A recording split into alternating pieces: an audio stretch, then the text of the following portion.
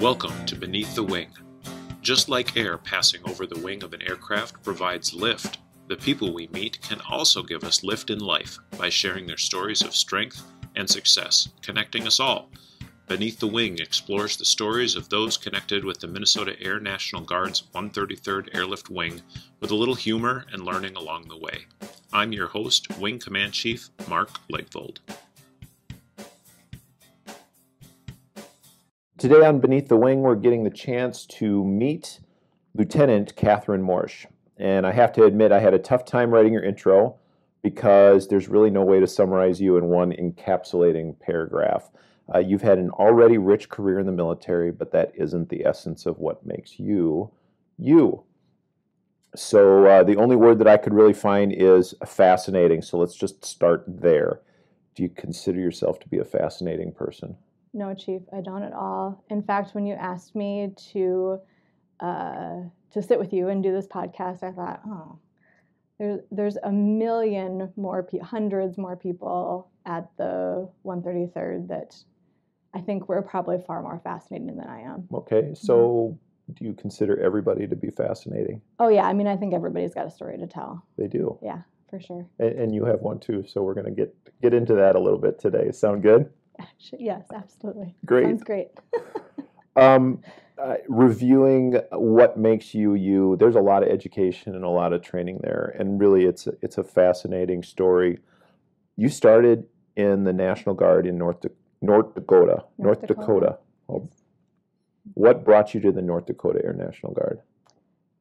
So I did my first year of college at a technical school in South Dakota as an architectural drafting major. So, and met somebody there, a friend of mine who was actually in the Army National Guard, and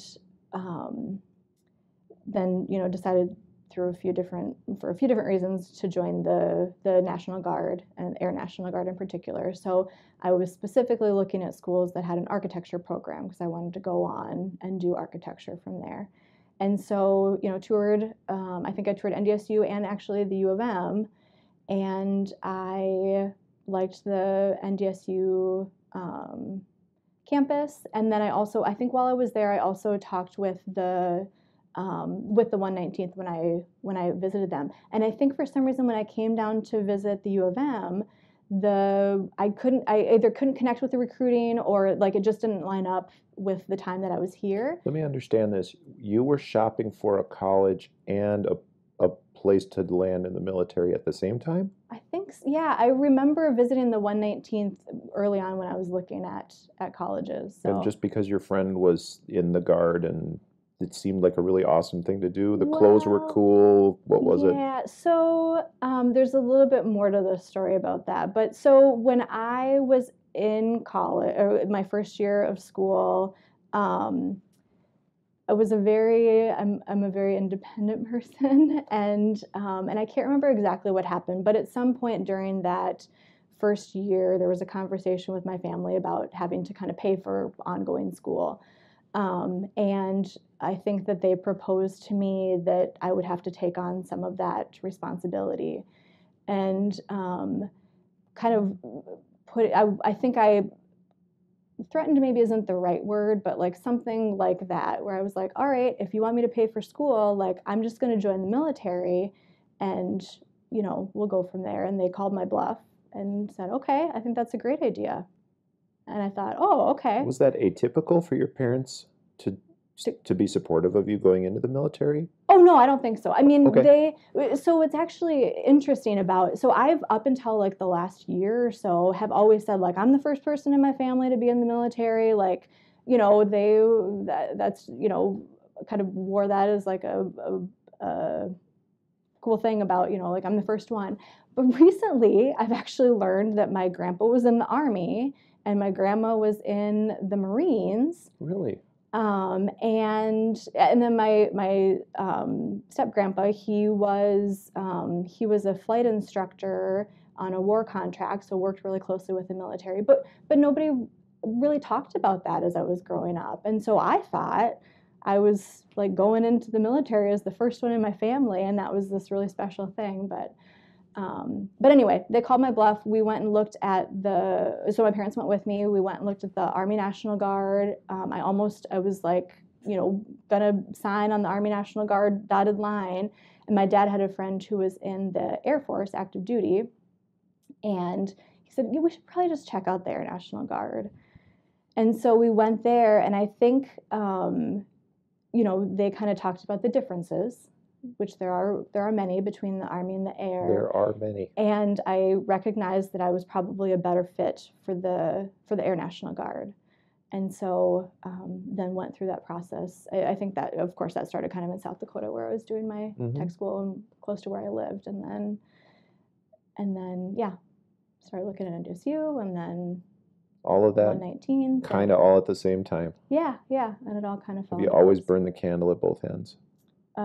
Yes, but I am much more, if we're talking literally, I'm much more of a morning person than I am. So you burn the candle early in the day, and then you're burned out by the night? Yes. Yes. That makes good sense to me. Yep.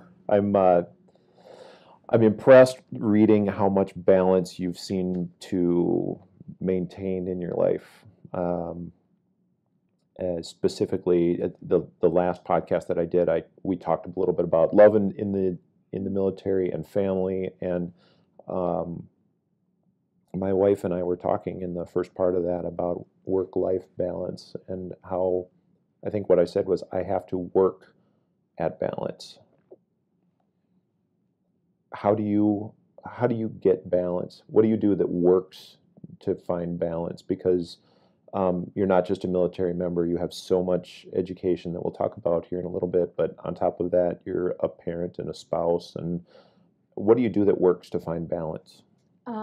So I don't think that I have balance. I think balance is maybe an unachievable goal we're always kind of in flux, right? So some days or some hours, I am doing more work stuff than I am family stuff. And some days my family takes priority and I have to focus more on that. And so I think that it's always kind of this teeter-totter. And that changes day by day. I think that it's something that I absolutely 100% need to constantly be working on and thinking about, and I don't do it great all the time. And my husband and kids will tell you that. And then I drop balls at work at times too, and that's because I got sick kids at home or virtual school happening or whatever. So I think that I would love to say that I do balance it, but I don't. Every day is different, and it's a teeter-totter. That's for sure. There's this. You're constantly making sacrifices in one way or another. What's hard for you when it comes to sacrifices, and what's not so hard? Yeah, so it's hard for me. If I if I say I'm going to do something and then I don't follow through, like that just gets me to the core. Or if somebody's counting on me, deadlines, things like that.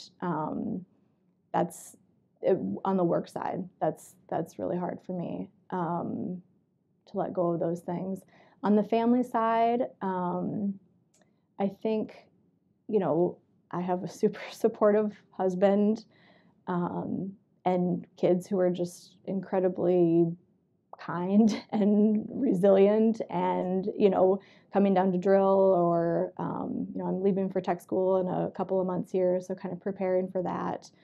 I think that unfortunately right now, because of all that support at home, sometimes the family stuff, it's a little bit easier to say, sorry, I'm going to miss this, or I'm going to be late to be home, or hey, can you do supper for just kidding, every night of the week you do supper to my husband, because I'm usually running late with my hair on fire and trying to get things done at work. So right now it maybe is skewing a little bit more in a new position, trying to get to know what I'm supposed to do and establish myself there, that my balance for sure a little bit is more easy right now. Not that it feels better, but it's a little bit easier to. So what's not so hard? What's not so hard? Yeah. Like to give up or what? When it comes to the sacrifices Oh. that you make in working to balance, what's not so hard? You talked about your resilient kids, and your husband must be a good cook, or at least Yes. well practiced at it. He is, Yeah. yes. I don't know. I mean, I think it's all hard. I mean, I think that I'm trying to think of something that's less hard. Yeah. Well, so I will say that now that we live closer to family, having kind of that safety net, it it it feels a little bit safer. You know, like if I know that I'm running late and my husband has late meetings and I can't get to pick kids up, I know that there's a safety net there that I can call a grandparent. We've been trying really hard with COVID to not tap into those resources, but just knowing that exists if there's an emergency, that's huge. And I know that a lot of people don't have that. And we didn't when we were out in DC and before, and so it is nice to just have that reassurance that we have other people that can help out. For sure, having the safety net of, just a community structure.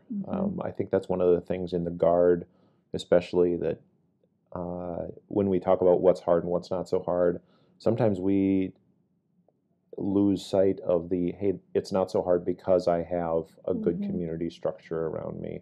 Whereas on the active duty side, where you have people that they live in a remote place. I lived in Alaska for a while. There is no family. Yeah. And suddenly that active duty portion, that's your family, that's your support structure, that's your community. And so that one of the things that's just not so hard is, hey, we grew up here. Yeah.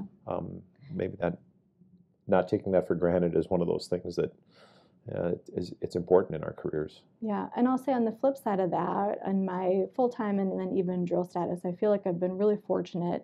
I mean, even like currently, but even in the past, that I've always had either leaders or supervisors or somebody within that kind of chain that I can say like, hey, this is important to me. I know that this deadline is coming up. I'm not going to be able to meet it, or I'm going to need a little bit more time.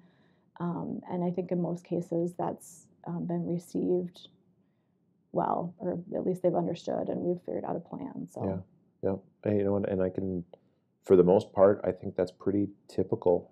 People want to support they want to support their airmen or their soldiers. Which okay, so bringing this up, you work in a very soldier-centric environment right now. Yeah. Because you just got a new job. What's your new job? So my new job, I am the first full-time victim advocate at the Camp Ripley Training Center up near Little Falls, Minnesota. Okay, so what does that job mean? Well, so it's brand new. So for me, that's really exciting because I get to have a part in kind of building what that is and what that looks like for Camp Ripley. But, when we're talking about sexual assault, I hope, and my vision is that a large piece of my job is going to be focused on prevention. So supporting the training that happens, doing command consults if commanders or leaders have questions about creating a safe environment or an environment without sexual assault. So I hope to be doing a lot of the prevention side of the house. Of course, I'll also be involved with response. So when there is a sexual assault, I'll help with response. Now, it is Army Training Center, and I say Army Training Center, but really it's a training center. So we have people coming from the Air Force, we have people coming from the Coast Guard. We just had like a Navy dive team doing some really incredible like winter dive stuff up there. And so there's a lot of kind of transient or people visiting for different trainings. And on the Army side of the house, they all have, we would maybe call them volunteer, but they're collateral duty victim advocates. And so my role up there is not to replace the work that they do, but to support and kind of help where I can, or if they're working to fill that position and they maybe don't have it, then I would help fulfill that. So when I'm talking about response, I might be the initial response, but the hope is then I'll be able to do a warm handoff or transition that person to their collateral duty victim advocate. So somebody that is a part of their original organization, Mm-hmm. you just Yeah. hand them off. Yep. If they choose. Of course, it's entirely victim driven. So. Yeah, of course, Mm-hmm. of course. This type of work in the military has evolved over the last 10 years or so, and it's become more and more important when the chairman of the Joint Chiefs says this is in our ranks and it is a problem, and we're going to work to eliminate it and create a culture where it doesn't exist, where sexual assault is not a part of our ranks. Are we getting it right, or is there still a long way to go when it comes to sexual assault in the military? I think we're moving in the right direction, but I think we have a road ahead of us, for sure. I think that, yeah, I think we have work to do. Until there's none. Until there's none, of course, absolutely. And then still work to do with the prevention, isn't there? Yeah, because I think, when that aspirational goal of zero, when that's there, there's ongoing, constant, everyday work that we have to do to maintain that positive culture of, that continuum of harm, so making sure that people aren't telling those, inappropriate jokes or, and then moving across that, to the unwanted touching and things like that, all the way to when it gets to the serious or the most like rape on the very far end of that spectrum. So yeah, I think we'll always have work to do to maintain that culture. It is a hard culture to change. I agree with you. I think we've made strides, but we're not there yet. You have worked in almost every difficult, when it comes to those soft, caring things. You wouldn't really affix to somebody in the military that works in suicide prevention like you have, like sexual assault prevention and response like you are. And you're well trained for it. You have a master's degree from St. Kate's in social work? St. Kate's, yep. Okay. And I asked you, is what we do as a military, which is to provide for the defense of our country,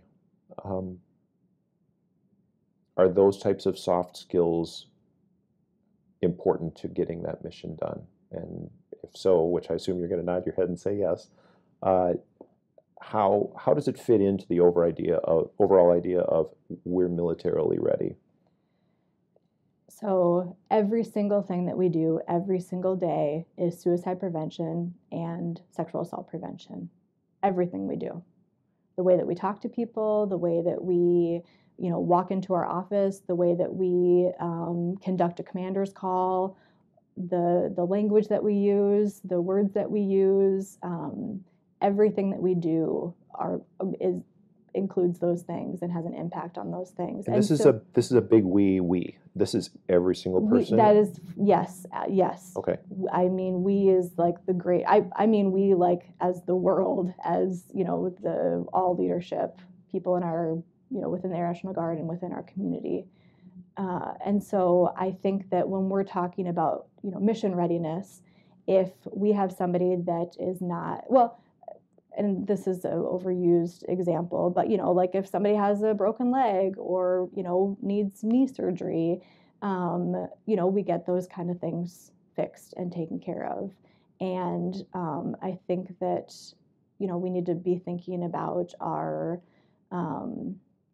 the way that we support people when they have a challenge in any regard. So if it's a mental health, mental well-being.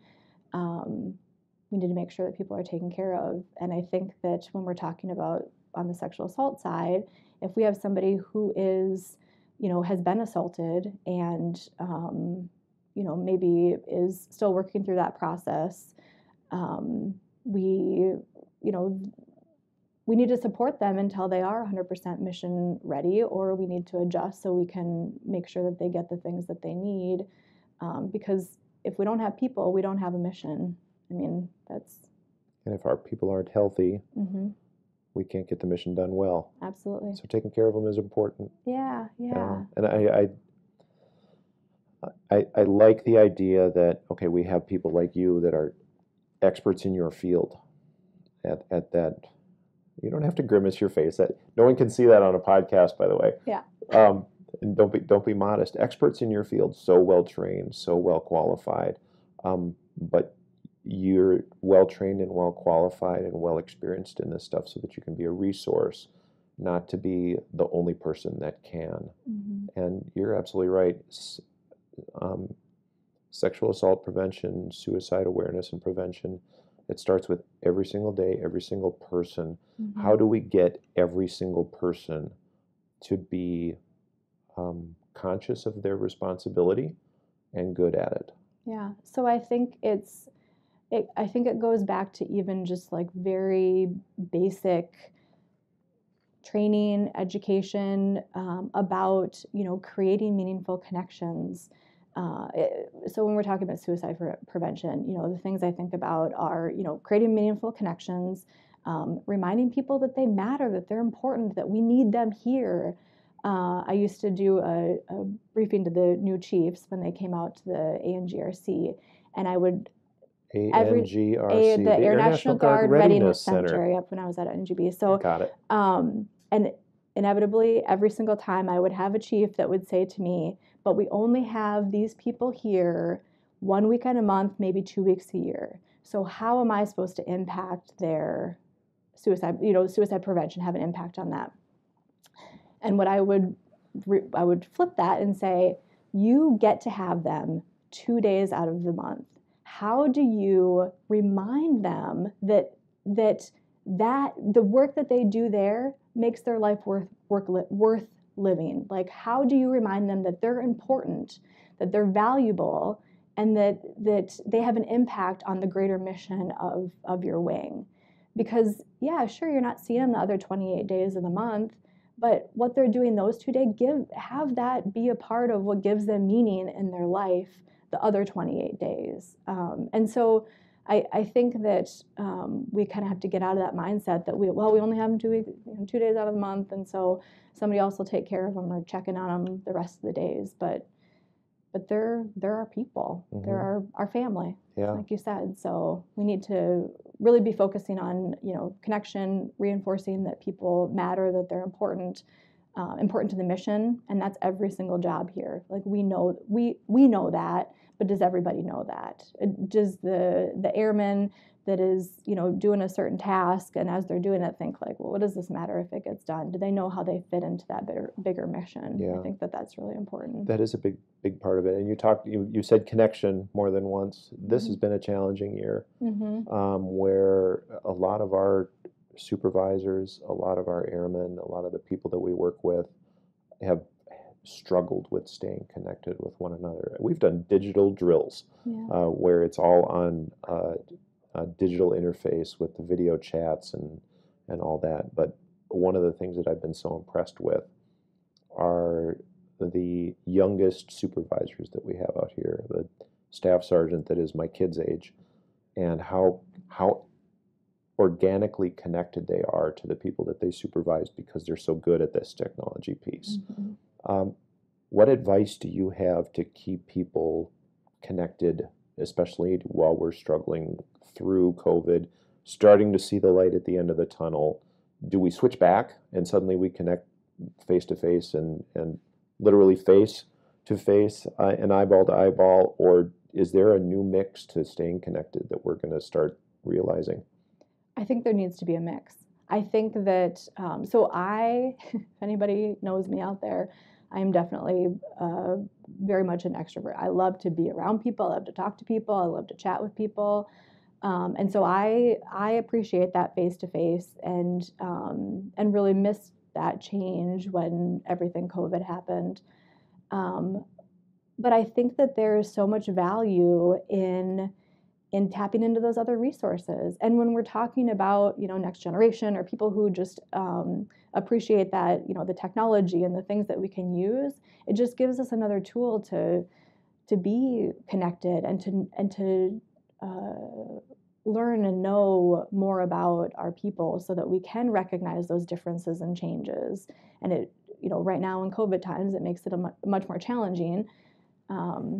But when we're thinking about communication and staying connected, yeah, I mean, I think use all the tools we have, and some people are going to gravitate towards one versus another, and that's okay. We got to be adaptable. We do, and sometimes that takes work for somebody. And your image that you painted of when I got a new chief at the Air National Guard Readiness Center, a chief would be somebody like me who had been in the military for over 20 years, sometimes like me over 30 years, and been there, done that, seen it all, and everybody needs to change and adapt to me. Mm-hmm. Did you get that aha moment when you just flipped it a little bit where they get the opportunity to see these people one weekend a month, or did they just stay in their crusty, old, cantankerous, old person ways? I would say most got it, but I think most got it. I mean, of course, there were always the few where you saw their eyes roll and like, yeah, sure, okay, Lieutenant, mm-hmm. And then that's how that went. But I mean, yeah, I'm going on 17 years. I'm prior enlisted. Like, I also know a little bit, at least, about how the Air National Guard has evolved, and I think it takes time. Culture change takes a really long time. It does, and it's always evolving. Mm-hmm. So going back to the Readiness Center, mm-hmm. You picked up your family and you moved out to DC, and you took this big chance. And in your career, that's hard to do sometimes. With a family, that's hard to do. With someone that in the Guard, where we have our social, our community structure here, where we're comfortable. How did you get the courage to go out there, to pick up and move out to DC and do some of that hard work? What was your motivator? So I had actually, I hadn't been back from OTS for Officer Training School. Thank you.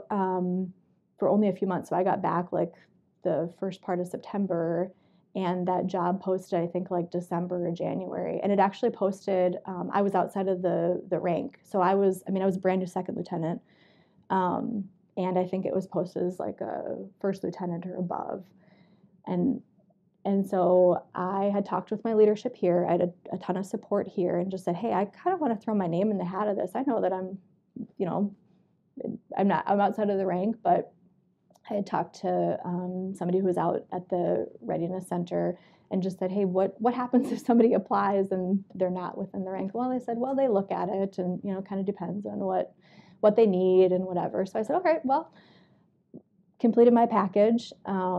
And yeah, so I had a ton of support here with leadership that said it would be it's a great opportunity. We would be, it would be unfortunate for us for you to leave the wing, but great opportunity. My husband, we actually went up to near where we're living now, but went up there and left the kids with grandparents for the day, and we went on a bunch of hikes. We just kind of talked through about what would that mean for our family? Like, what does that look like? Is it even possible? I mean, we had a house that we owned in River Falls, and like, what do we do? Do we rent? We kind of went through all the scenarios, and by the end of that day, he said, hey, I think this is a great opportunity for you. Let's do it. And my husband's like I said, super supportive. Like, he also really likes adventures, and we've lived kind of all over and done a bunch of wild things. And so at the end of that day, we said, all right. And at that point, I had already applied, and they had offered the position to me. And so then we were trying to figure out if decision time. Yep, if we accept it, or if we say thanks so much for the offer and we're not going to do it. And so we took the chance and put our house on the market like within the next couple of weeks, because it was a real quick turn once they offered it. I think that was in March, and we were out there by May 1st. So it was a real quick turn. Yeah. I've been talking with Lieutenant Katherine Morsch, and it's the first half's been really fun. We're going to come back after this break and talk a little bit more about taking chances. So stick around. Hello, this is Mary Matson, the 133rd Director of Psychological Health, otherwise known as the DPH. I provide solution-focused counseling, referral to community providers, early intervention, and crisis response. My services are open to 133rd members and their dependents. Contact me to talk, ask questions, get help, or just say hi. You can contact me by calling my office at 612-713-2099 or my cell at 612-710-4477. And again, that number is 612-710-4477. Otherwise, you can find me on the Wing app. I've been talking with Lieutenant Katherine Morsch of the 133rd Airlift Wing and also from Camp Ripley up near Little Falls, Minnesota. Full-time job up there. That's true. Mm-hmm. Traditional job down here 1 weekend a month. And when we left it and went to break, we started talking about taking chances and some of the chances that you've taken, and the one chance that you took to go out to D.C. with your family and take a job there. That's not the only time that you did something kind of wild and crazy in your life. You took a break from the Guard, from the military, and did something that seems a little odd. I wouldn't say unmilitary, but definitely on a different spectrum than where we normally fall. You took a break from uniform that's camouflaged and joined the Peace Corps. I did, Chief. Mm-hmm. Why did you do that? My first question is, why did you do that? The next one is, tell us what that was like, because you went someplace really, really cool and did some good work. Yeah. So I actually, the military is actually what brought me to the Peace Corps. So at the 119th, our state partnership, so Fargo, when I was up at the Fargo, Yep. or the North Dakota Air National Guard in Fargo at the 119th, our state partnership was with Ghana, Africa. And so we did a humanitarian mission to Ghana, and it changed my world. Okay. It was one of the best experiences of my life. I was medical admin, prior enlisted again, so medical admin 4A, and we had a few different clinics, kind of like satellite sites that we stood up while we were there. So we provided humanitarian support, it was a humanitarian mission, and we provided like medical care. And because I was admin, I ended up being the person that was at the front gate. And so I was, basically checking every single person in, and I did this all of the days we were there, checking every single person in. So I came in contact with every Ghanaian that came into the clinic, and saw people who, we had somebody who like walked miles and ended up having like a broken pelvis. Just like wild things that in my, I'm from small town South Dakota. I hadn't really been traveled a whole lot, maybe a little bit here and there, but not a whole lot. And so I had kind of a pretty sheltered view of the world. And so I was just really amazed by the experience, and it was really eye-opening, and I loved being able to kind of be immersed in another culture. It was for a small amount of time, but because I was at the front gate, I had 2 Ghanaian security guards right by me. Mm-hmm. And so got to just kind of talk and get to know them, and they just kind of learn about their life and their experience. And even while I was there, I started thinking like, how do I do more of this? How do I do more of like just being amongst another culture that I'm not familiar with? And started looking into the Peace Corps or other options that might be available. And so I, shortly after that, kind of started my Peace Corps application and then kind of set it aside. And then my husband and I we knew each other, and then kind of reconnected. And this was before he was your husband? Before he was my husband. Understood. Yeah. Okay. And as we were walking somewhere, going on a walk, I think we started talking about kind of like life goals or like things we'd like to do. And he mentioned something about like, oh, well, I started my Peace Corps application and I'd like to do that someday. And I was like, interesting. I have also started a Peace Corps application and it might be something that I'd be interested in. And then, the rest is history. We ended up getting married and you have to be married a year before you can do the Peace Corps as a married couple. So it's not a honeymoon.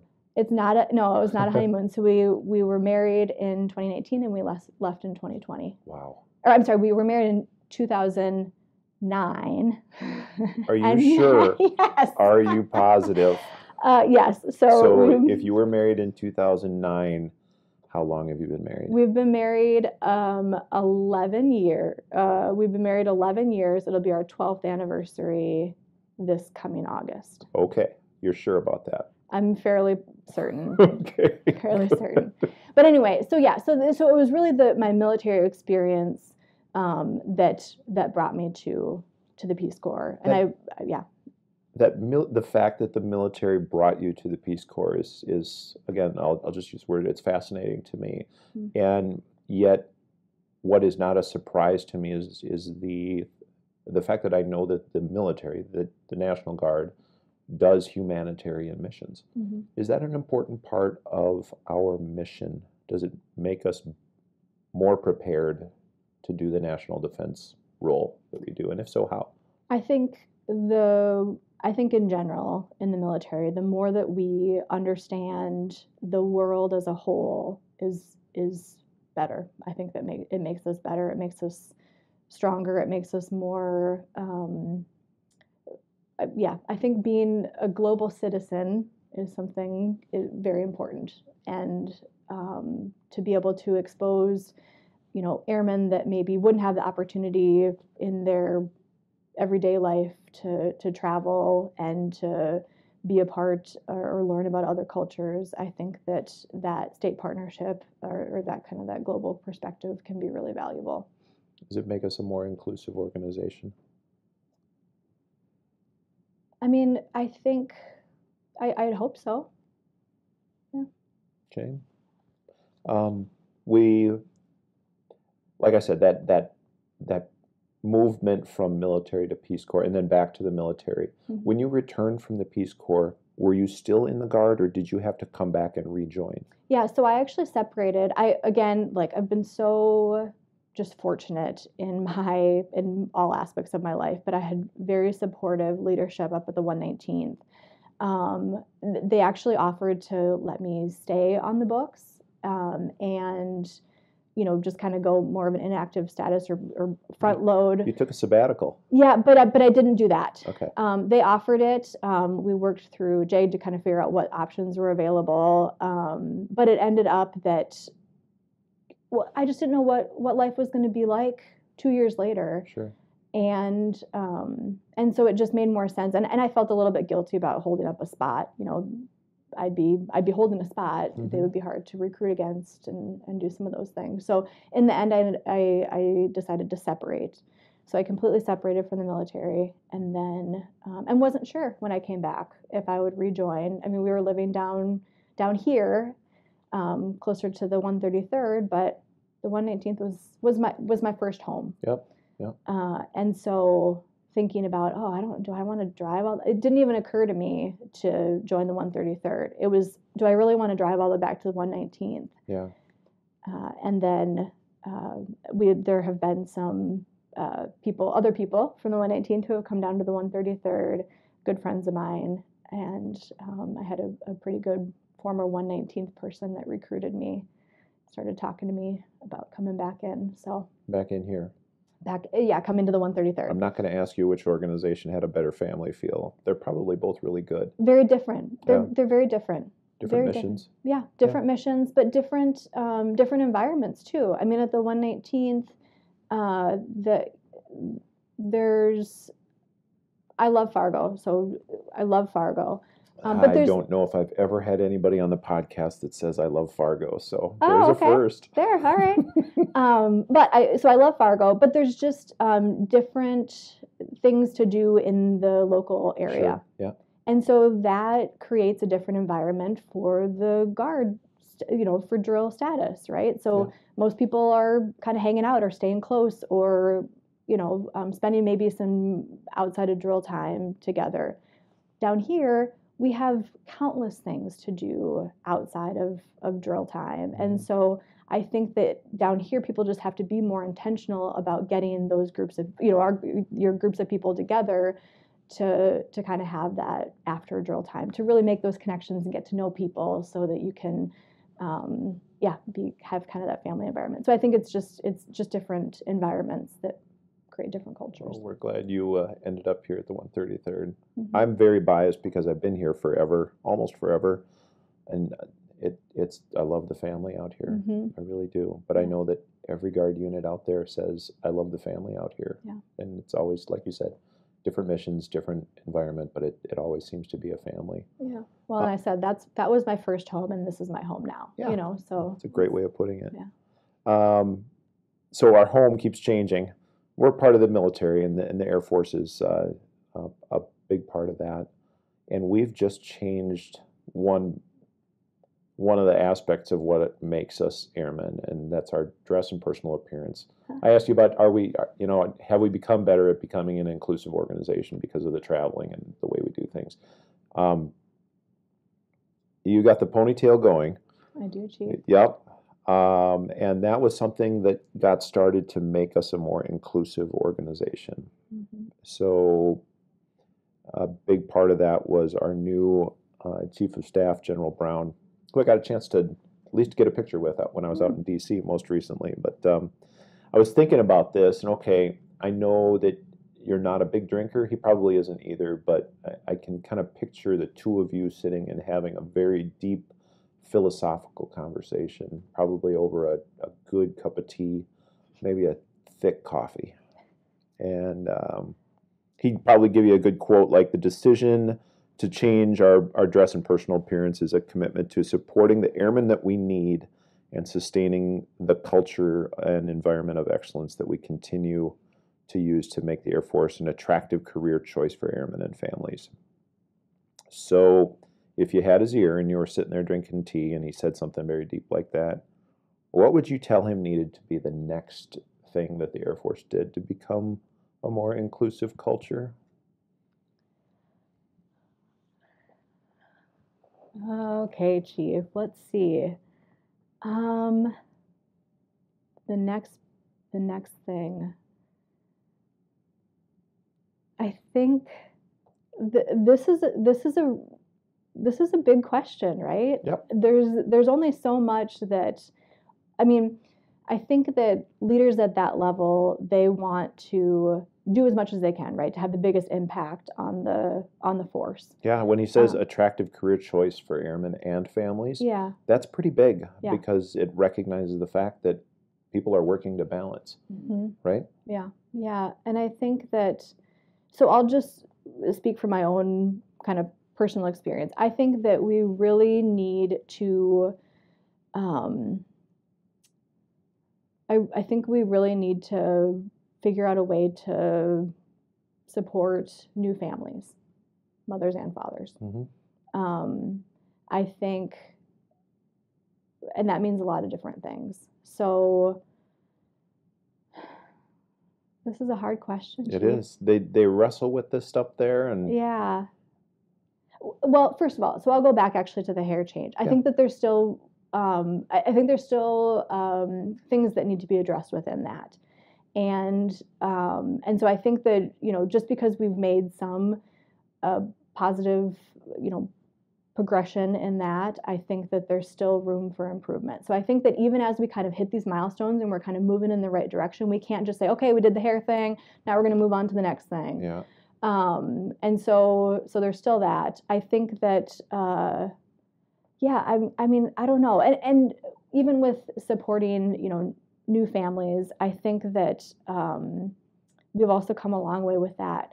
When even things with on the base here, I was so excited when I came back and I saw that the changing stations and the bathrooms were put up. That was like something, 2.5 years ago that I kind of got my hands in a little bit, and some of those things, nursing rooms for new mothers, like these are all things that we've that we've started to do and put into policy, right? That's important. It's one thing to have, really passionate people at the wing level that think, oh, this is kind of a good idea. It's another thing to put some of these initiatives into policy that can really, really support new families. But yeah, I don't know. 78% of the people in the military right now were hoping you would say beards for guys.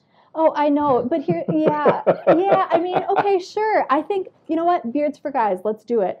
But I'm sure that you know this, Chief, but for those that are listening, for the hair regulation to change for females, it was not like an overnight thing. It was years and years of research for the Women's Initiative team. So those out in the virtual world, if you're not familiar with that, it's a group of amazing men and women.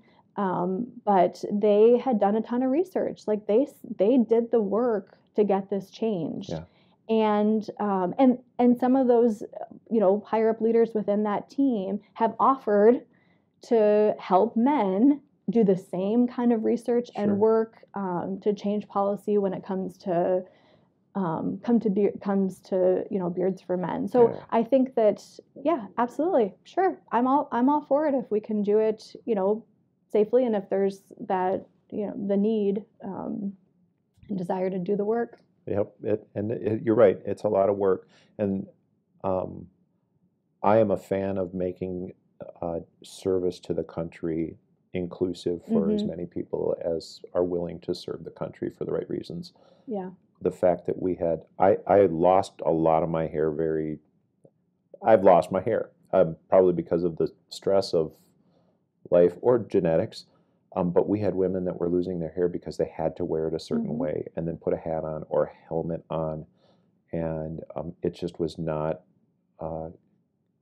comfortable.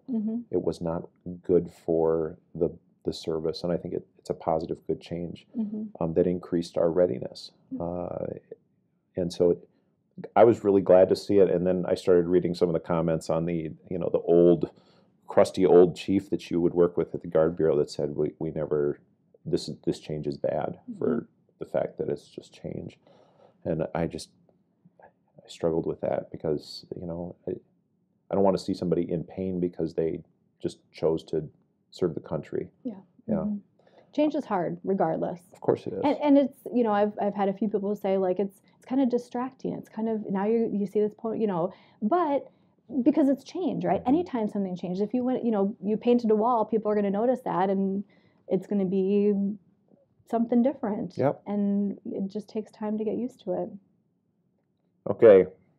Well, let's do some rapid fire questions. And thankfully, okay, you had the look of relief, like, oh, no more hard questions. Thankfully, you've actually listened to the podcast before, so you kind of know how this works. I just ask you a quick question that you haven't seen before, and whatever pops into your head is the right answer. But you got to say it out loud. Okay. What's your 2021 New Year's resolution? Drink more water. What's your favorite Disney movie?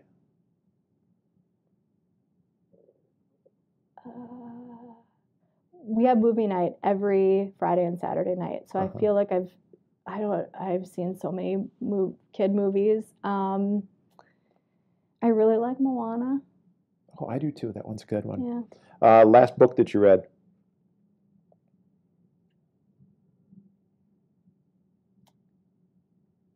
Last book that I read, Little Blue Truck, to my son, probably. Perfect. Yep. Yeah. Why'd the chicken cross the road?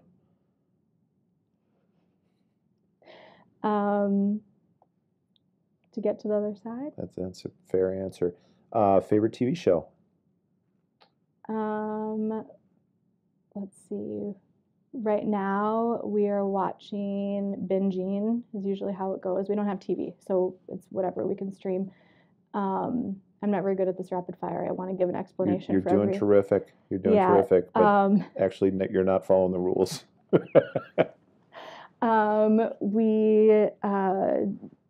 Let's see. We don't watch a lot of TV. I don't know. That's a tough one. But you're binging one right now. We're binging one right now, and I think it's called Justified. Okay. Fair. Yeah. All right.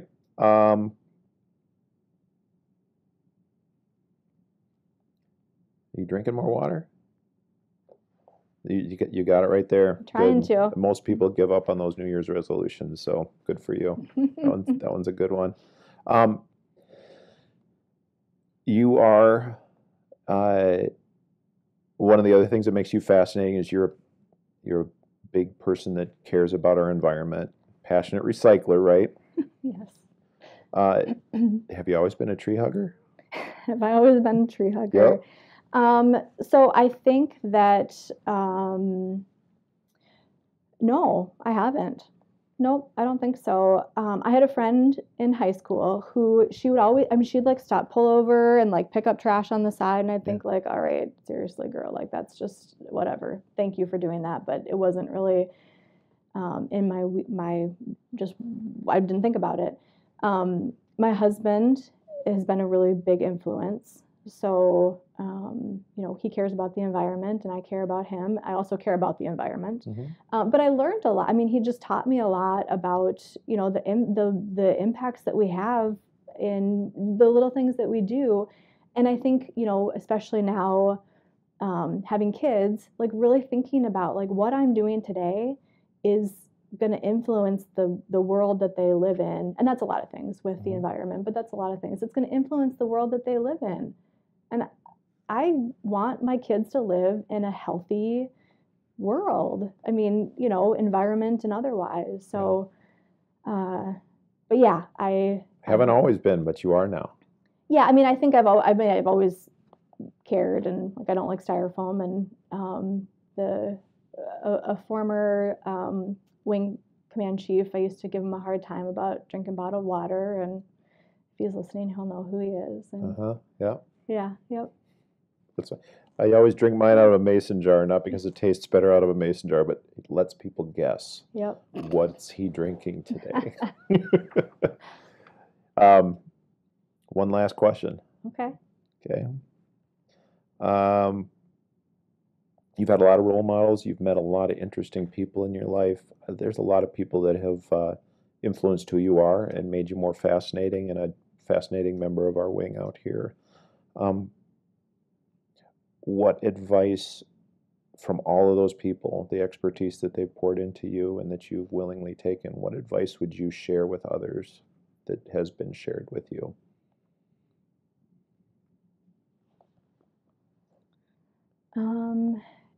Advice that I've gotten.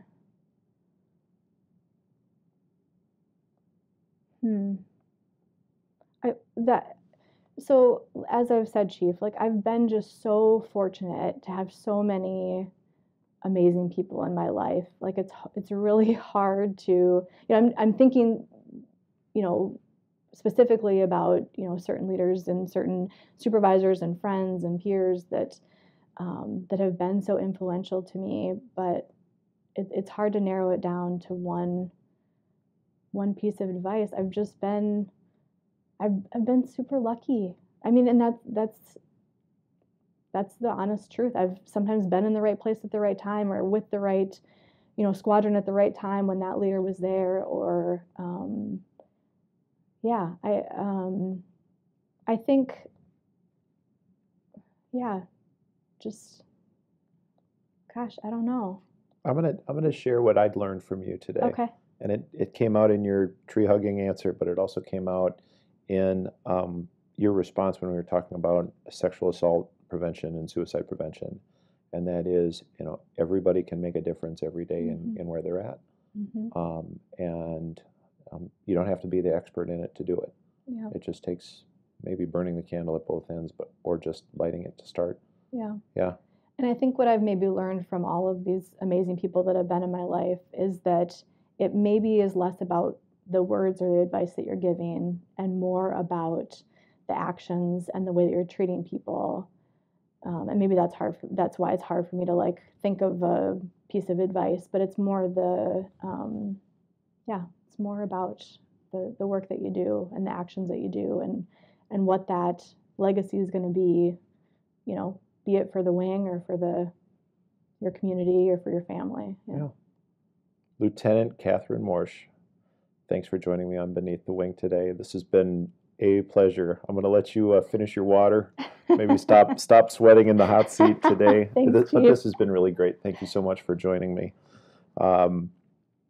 I would like to take a second just to thank Amy Lovegren for her production expertise on Beneath the Wings, Senior Airman Maya Meixel for her wrangling of creative expertise in questions that I get to ask my guests, especially Mary Matson, who threw one in there about referring to you as a tree hugger. So thanks to the people that have given us some good questions today to discuss, and I'd like to invite everybody to join me next time on Beneath the Wing, where we continue to learn about the people in our community. So thanks again for joining me today.